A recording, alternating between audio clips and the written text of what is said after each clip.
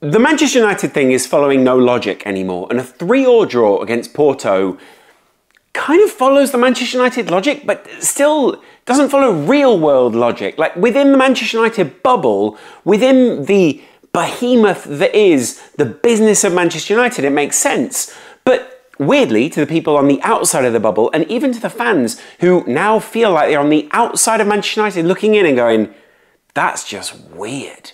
Like, it doesn't make any sense, but also it makes perfect sense. I'm just going to break a little bit of that down for you, right? First of all, Manchester United fans, I have a huge amount of sympathy for what you're going through at the moment. It is entertaining from the outside, sure. And like, if you just surrender to the football that is happening and you just go, I'm just going to watch the football and just see what happens. It's like an experiment. You're not going to live through another era like this as Manchester United fans. You're going to look back on this in 10 years' time and go, what was that? Like, that was insane what happened back then. So to an extent, like, you know, be grateful that you're going through this because you never would have had this humbling experience any other way. But at the same time, you're paying a lot of money to go through it, or you're paying a Sky or a TNT or whatever fee it is to go through it. And the people who are making money on the other end of it, they're not paying the fee for that. They're not having the troubles that you're having. They don't have the intrinsic link. This is Jim Radcliffe, sure, he's a Manchester United fan, sure, but they don't have the intrinsic pain of paying to travel to see Manchester United in any of these locations, any of those kind of things. And then to go 2-0 up, surrender that lead, and then at the last minute come back through a Harry Maguire header, like, it just doesn't follow logic. Like, again, it does, but not outside of Manchester United. Harry Maguire shouldn't even be at the team at this point. This team should be way more solid defensively because if you look at that back line that started the game, there's no reason why they shouldn't be solid defensively. Dalot, Martinez, De Ligt, Mazraoui, Onana, Casemiro, Eriksen. It's a relatively conservative back line with that two in front of them. And then De Ligt, Mazraoui, like, it's attacking, but it's intelligent. And on the other side, Martinez, sure, he's aggressive, but, you know, it's great. And then, of course, you know, Dalot, I think, has been one of your star performers over the last couple of weeks and months and possibly even a year. So it's kind of weird to see. Eriksen, sure, I get the thing. Like, you know, Eriksen doesn't have the movement. Casemiro doesn't have the movement. Porto clearly overwhelmed Manchester United to come back. But the defending isn't like that. Again, it's not new that this is happening. It's not like, whoa, we conceded. What's going on? Now it's just sort of like, yep, we conceded. There we go. We scored 2. We're going to concede something. So the two goals are like tapered with almost meaningless celebration. And sure, it's good to see. It's really nice when you look at the details of the game that, you know, they've had a lovely redemption for Harry Maguire, or, you know, a goal for Marcus Rashford, and the return of Rasmus Højlund is really encouraging.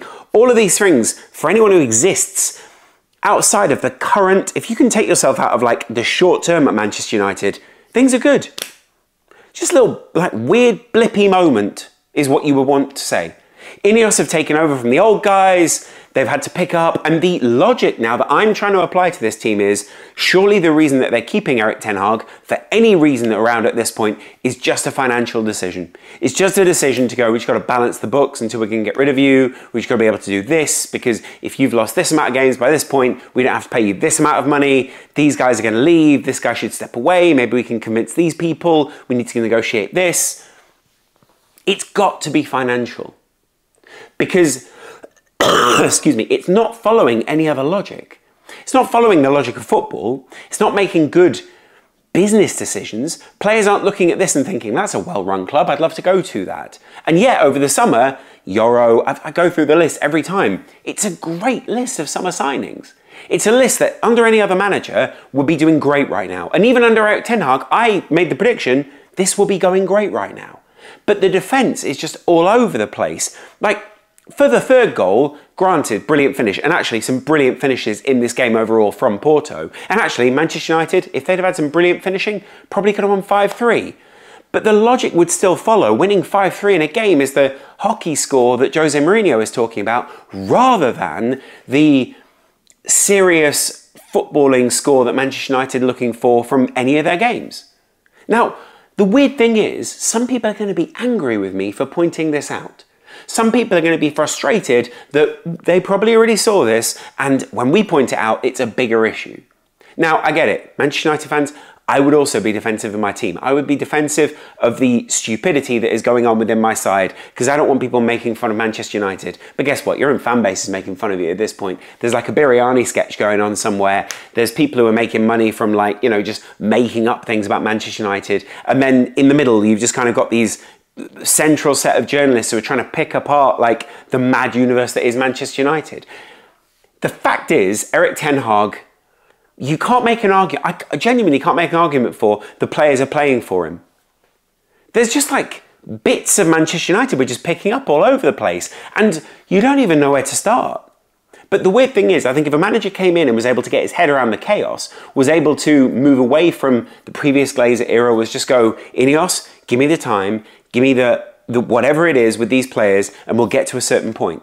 Maybe the logic is, from Erik ten Hag and from Ineos, whatever happens in this period, gentleman's agreement, you lose the team, you do this, whatever happens, you're in. I don't think that's the logic. I think the logic is now the other way, where it's sort of like, well, if we double down on this guy, we'll be good. That we double down, it's not going well. All right, we double down, and we double down on the wrong thing. To an extent, it was, what's that financial term where it's like, it's the, you know, good money after bad money, or bad money after bad money. You know, it's doubling down on a bad decision, basically. And realistically, the really good decision at this point, looking back in retrospect, would have been let Erik ten Hag go and someone like Ruud van Nistelrooy come in. Someone, I mean, there are loads of managers out there that are above Ruud van Nistelrooy at this point in terms of the pecking order of Manchester United, but you get my point, right? Like, the display tonight is simply not good enough for Manchester United. And the problem is, you're playing a team like Porto, you've played teams like Tottenham, you've played Liverpool. All of these teams individually prove different things about Manchester United that shouldn't be happening. Liverpool, you've got the coach and you've got a squad that they've coached up. They've doubled down on time over all that period. The consolidating of a really good team is brought together that early on Liverpool performed well. We've not seen them against a really good team yet, but they're good. You've then got Porto. Porto are a side who are working on a shoestring budget, finding talent, diamonds in the rough, all these kind of things, making it work. Spurs, team with very similar level of competency to you, a similar level of technical ability. Manchester United possibly even slightly better. A smaller institution, but making the most of what they have with a manager like Ange Postecoglou. What next? Who are they going to play next that is going to prove something about Manchester United?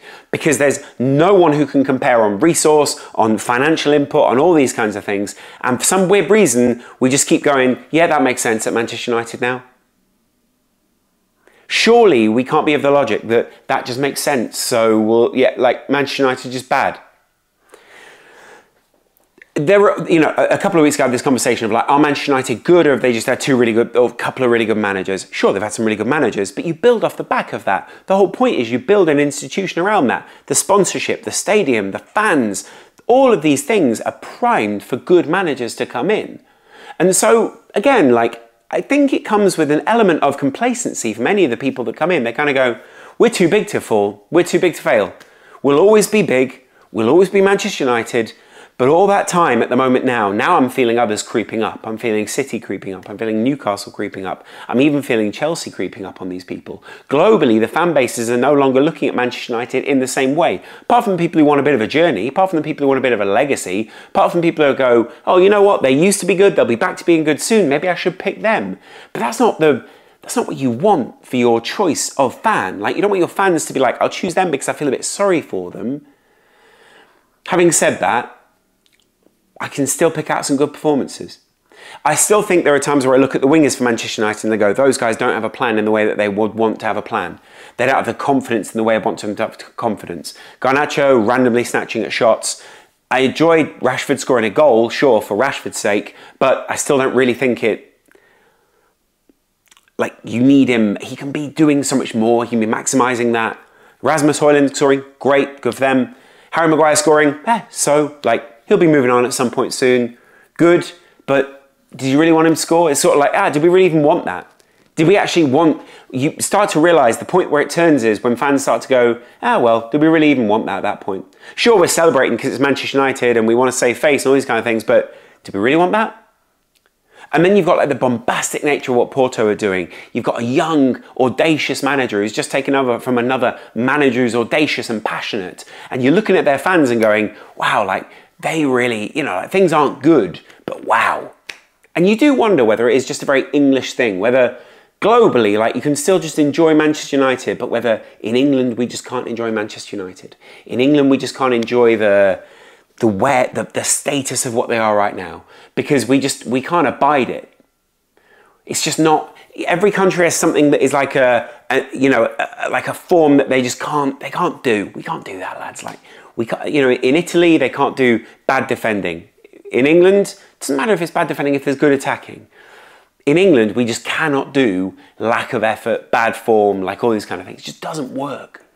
The fans, the culture, the way it works, the beliefs that we have inherently within the society just don't work with those kind of things. And so we just reject Manchester United right now. It's like those lazy rich people that overtly do it. In England, they're like, do it privately, mate. Don't do that. Don't rub it in our faces that we're bad. Just be bad, but don't overdo it. And that's where Manchester United have kind of messed up here. They've not read the culture.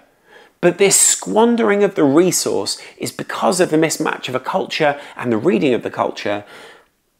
And it's the lack of care. You can now see that lack of care out on the field. The lack of care and due diligence that the fans deserve at Manchester United just isn't there. Because you've got a midfield starting of Eriksen and Casemiro. That is bizarre to me. Now, Casemiro, a couple of years ago, when you signed him, I went, yep, good, stopgap. We'll see who comes in the meantime. Uarte wasn't playing this evening, Mainu wasn't playing, sure. But you need some of that experience in there. But can those guys really be learning from these people at this point? Are those people even really passing that kind of knowledge on? Are they just sort of going, yeah, I'm just training at this point? It doesn't really work. Like, you've got to have people. I'm not saying Casemiro is a bad professional. I'm not saying he's a bad player. Even when I saw that no-look meme thing that he did pre-game, I was a bit like, that's a bit normal. But like, there's just this lack of brilliance and excellence and the spark in the air that Manchester United used to have. There used to be almost like a static in the air around Manchester United when they come to town. Now, I'm not saying that many other teams have that right now. I don't think there are many teams in the league where it's sort of like, oh, there's a static in the air, there's an excitement. I don't even think Liverpool have that. I think Arsenal are probably that team with that right now. I think City are kind of a team where there's like a buzz and a hum around them. It's not quite a static or a fire, but there's something there. And it's not there with the United. It's possibly with Chelsea or getting there with Chelsea, but it's not there with United. And you've not really felt it throughout the whole Ten Hag thing. And the other day on Sky, they said, oh, he saved his job because he won a cup or whatever, or 2 cups. Bizarre if that's the case. Where's the static in your team if that's the case? It's not even criticism. It's just me going, I know you're better than this. It's like when you've, and I know about that, you've slightly let yourself go a little bit at different points in your life because you're having a bad time and you sort of go, and people go, oh, what are we doing with that, mate? That's when you can see it yourself, that's bad. I feel like I made the video like 5 times. But the bizarre, like, counter, it's almost like another reality for Manchester United. They expected to win against Spurs. Everyone knew they were going to lose that game. Like, by that point, I knew they were going to lose that game. Before that, I'd have gone, at the start of the season, I'd have gone, yeah, they could beat Spurs. By that point, I went, yep, they'll lose to Spurs. Even when they won against Barnsley, I was like, yeah. I literally said to the guy who was a Manchester United fan with me, yeah, like, what about a relevant score? Because it just didn't feel, it was like, yeah, cool, you've beaten Barnsley. Like, what's that going to do?